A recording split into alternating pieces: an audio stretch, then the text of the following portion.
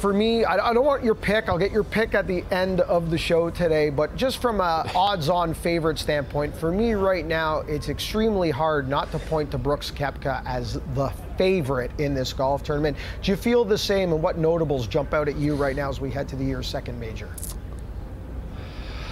Yeah, I like Koepka, and I think it's the usual suspects. You know, when you go down the list and you look at the last 29 major champions, they've all been inside the top 50 heading into the major, obviously. 18 of the last 19, in fact, have been inside the top 25.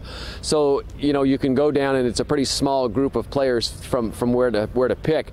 Koepka is great because obviously he's played so well in the major championships. Since 2016, he's 55 under par in the majors, which is 15 shots better than any other player.